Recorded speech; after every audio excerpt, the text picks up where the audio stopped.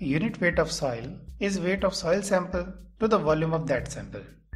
For soils such as hard soil or granular soil, where core cutter method cannot be applied, sand replacement method is used for the determination of unit weight of soil in its natural state. For this test to perform, we will be needing a calibrating sand which passes through 1 mm IS sieve and retained on 600 micron IS sieve. First, we will determine bulk unit weight of this sand, and then using that, we will determine the bulk unit weight of soil sample taken from the field. Firstly, we take a calibrating container and determine its volume by taking its measurements and doing some simple calculations. The volume of the calibrating container is roughly equal to 1000 cc. Cc is centimeter cube. We take a sand pouring cylinder. A sand pouring cylinder is a hollow cylinder which has a cone type structure at the bottom. At the top of that cone there is a small hole so that sand can pass through it. Hole can be opened or closed using a knob provided. Fill the sand pouring cylinder with the sand up to the top and take its weight to note down weight W1. Then we put the sand pouring cylinder over the calibrating container and open the shutter so as to let the sand fall in and fill the container completely. Close the shutter and remove the cylinder. Now take weight of this cylinder with the remaining soil and note down weight W2. We will notice a cone type heap of sand has been made over the calibrating container. To determine its weight, we take a glass plate and put the sand pouring cylinder on it.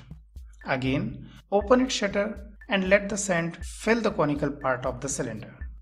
When soil movement stops, close the shutter and remove the cylinder.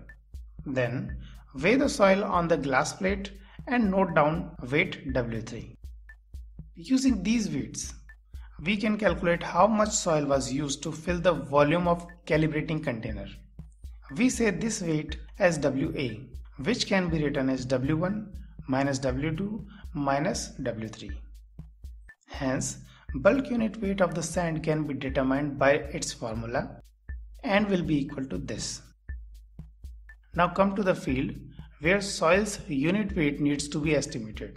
Clean and level a small area on the ground. Take a metal tray with a central hole in the middle of it and place it on the cleaned surface. Now, excavate the ground from this hole using a knife up to roughly 15 cm and collect all the excavated soil into the tray. After that, collect all that excavated soil and take its weight. Note this weight as weight of excavated soil. Next, fill the sand pouring cylinder with the sand up to the top again. Weigh this cylinder and note down new W1. Then, place this sand pouring cylinder over the excavated hole concentrically.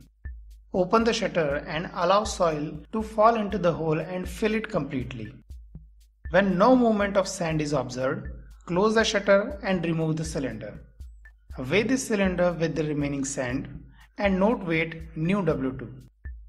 Now, if we remove the weight of cylinder with the remaining soil and weight of conical heap of soil from the weight of cylinder which is full of soil, we can determine the amount of sand that is used to fill the hole, which we say weight of poured soil. Now here we know bulk unit weight of the sand and weight of the sand which was used to fill the hole. Using the bulk unit weight formula, we can determine the volume of the hole as weight of sand used to fill the hole divided by the unit weight of that sand. Next, now we know the weight of the soil which we excavated from the hole and the volume of that hole. So again, by simply applying bulk unit weight formula, we can calculate the bulk unit weight of the soil we excavated. From this excavated soil, if we take out a small sample and determine its water content, using any other water content determination method, we can calculate dry unit weight of the soil using this formula, where gamma is bulk density that we have calculated here and W is the water content. Thank you.